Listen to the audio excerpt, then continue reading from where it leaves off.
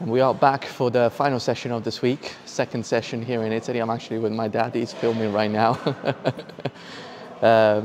This is actually one of my dream moments, I'm not gonna lie, just having a workout with my dad. I wish I could film it properly, and we only have an hour actually. We didn't realize the gym is closing and we gotta rush this up as well, but it is what it is. I'm still gonna enjoy it to the best of my abilities. So it's chest and back today.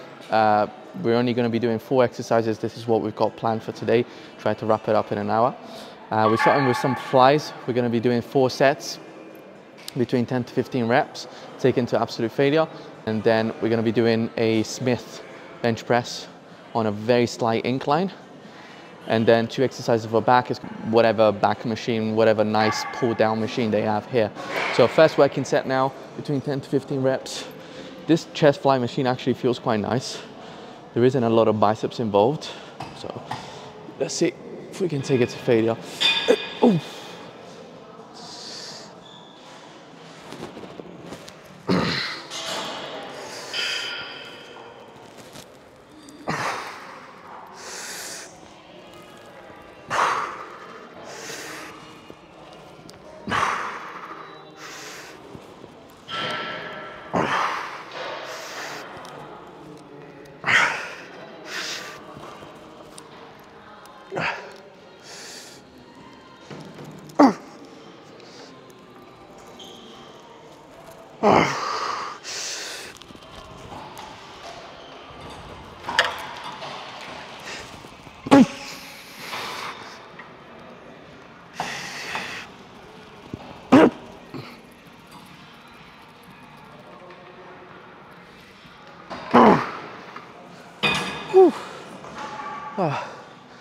It's all good. Ancora più chiuso con i piedi. Bravo, così. Rimani aperto con il petto, dai. Ancora. Rimani sullo schienale, cattivo. Bravo, altre 2, altre 2, altre 2. Bravo, senza spostare il corpo. Dai, dai, dai, dai. Bravo. Okay, second exercise, Smith machine, bench press on a slight incline. This Smith is quite funny, the bar is quite thin. This is really personal preference, to be honest. I prefer more of a thick bar. I prefer a thicker, that's what she said. But yeah, let me know what you guys think. Let me know in the comments if you like a bit more thickness to the bar when pressing, or if you like a thinner one. I know thinner is better when you're pulling, but even that, it depends, you know. I guess when you're rowing, but if you're deadlifting, I think a slightly thicker bar. It's in between really, isn't it? But yeah, I can't really say that much right now because he's in front of me, but I'm really proud of my dad. And I'm really happy to be doing this right now, but I'll give you more of an insight later on. I don't know how much weight this is, but this Smith machine feels incredibly light. So I don't think it's really heavy, but let's see. Feels a little bit weird to set up. Like I'm always out of line somehow.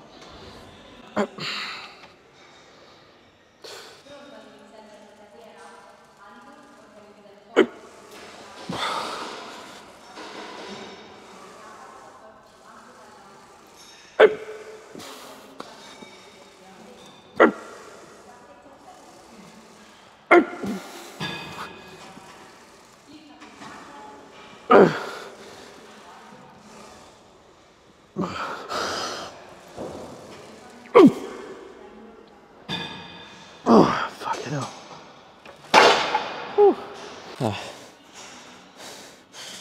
Yeah, it's a bit awkward when you're starting to get to failure and the barbell sinks into the hand.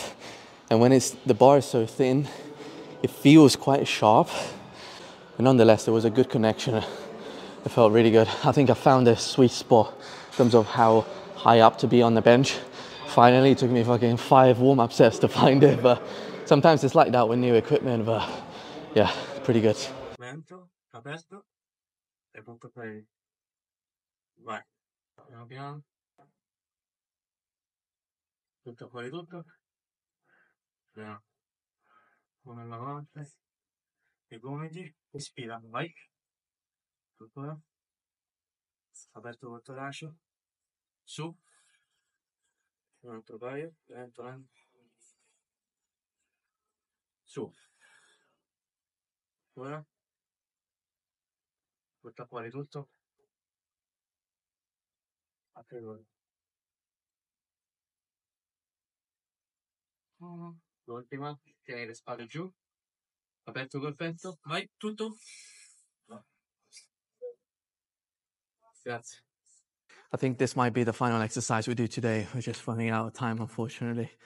I just chose this pull down machine here. It's quite nice, actually. You can pull from above and in front, and it uses more or less the full range of motion of the lat. So it's actually quite nice. We're just going to try to do 4 sets. I think we should have time to do 4 sets.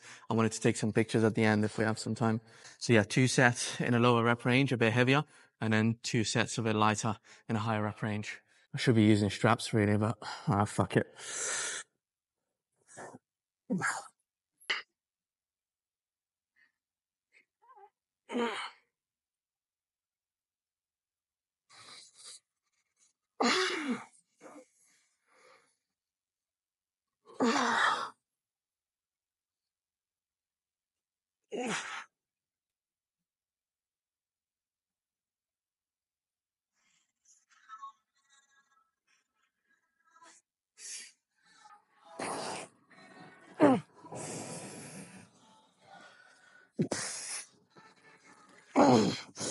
Due.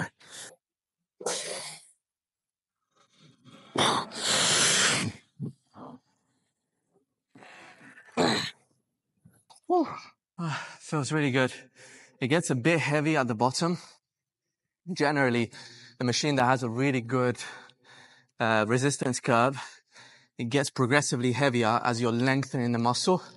Then it gets slightly lighter at the end of the range of motion when the muscle is being shortened. Here, it's kind of the other way around. It's really light up here, quite heavy at the bottom. But if you had a spotter that really knows how to do their job, they would spot you gradually as you're finishing the rep to really make the shortening of the muscle a little bit easier.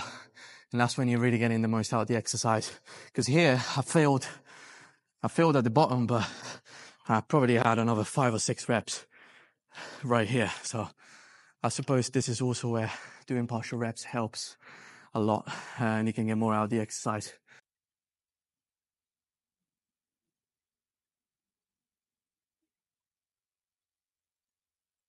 Sardinian genetics at their finest.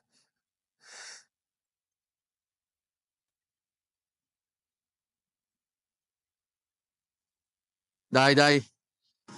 A bit sad that we had to cut the session short, but nonetheless, we had fun. We did 3 exercises in the end. That's literally all we did. 4 sets each. And intensity wasn't bad, actually. Much better than I thought, considering that we only had an hour. But I'm sure that next time we'll get an opportunity.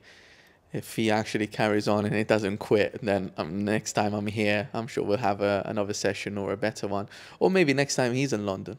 Anyway, got my dad here still. And not for very long because I think he's ready to go to bed. But I thought of asking him a couple of questions about fitness, and then tomorrow we'll have a bit more of a longer session, talking session, just going through some more existential stuff. How hard was it for you to make the decision to start going to the gym? Ci è voluto molto tempo. La decisione poi è stata presa in un attimo, ma per arrivare a quell'attimo ci è voluto molto tempo, sì. Un po' come un seme piantato che prima di germogliare ha bisogno del suo tempo, quindi il seme della decisione c'era, però ci è voluto tempo prima che germogliasse. My dad is really good with analogies.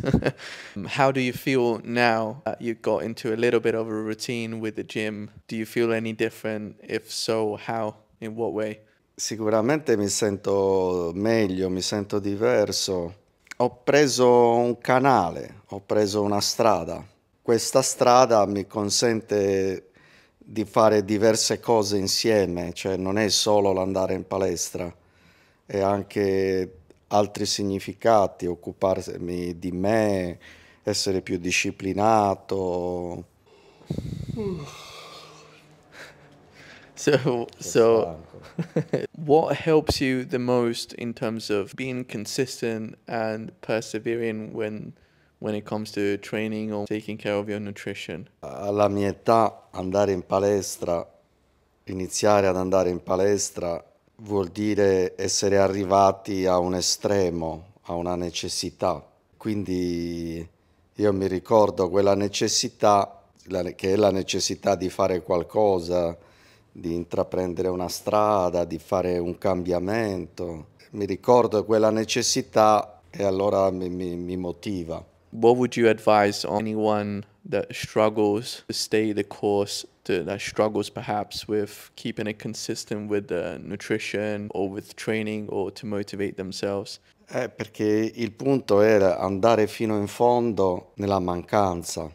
Cioè, se uno non ha toccato il fondo della mancanza, può non mantenere la motivazione. La motivazione è data dall'aver percepito la necessità, il fondo, qualcosa che deve smuovere, se c'è bisogno profondo, se non c'è il bisogno scompare. So what's the solution? Sentire sempre il pungolo, bisogna che ci sia un pungolo, qualcosa che punge, che ti smuove per mantenere la motivazione. Cioè, la motivazione è relativa e mantenere la decisione, questa è la cosa più importante, mantenere e rinnovare ogni volta la decisione. Questo succede se io sono in contatto col mio bisogno e mantengo il fatto che andando in palestra risolvo, cioè che quella è la soluzione, mi permette di soddisfare il mio bisogno. Thank you so much for watching, guys. If it's your first time here, I'm posting one vlog a day for a year straight. So if you enjoyed this, if you found it valuable, feel free to leave a like, leave a comment, and subscribe. I'll see you tomorrow.